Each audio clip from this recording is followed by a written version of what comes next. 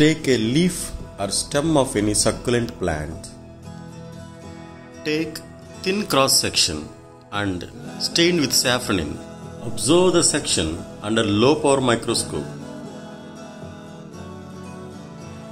Large empty spaces present in the cell are vacuoles. These are fluid-filled sac-like structures. Doesn't have particular shape. Observe. Now, draw your observations on your notebook.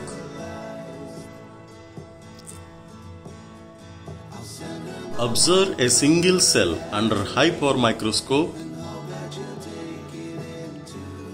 Match your observations with typical plant cell.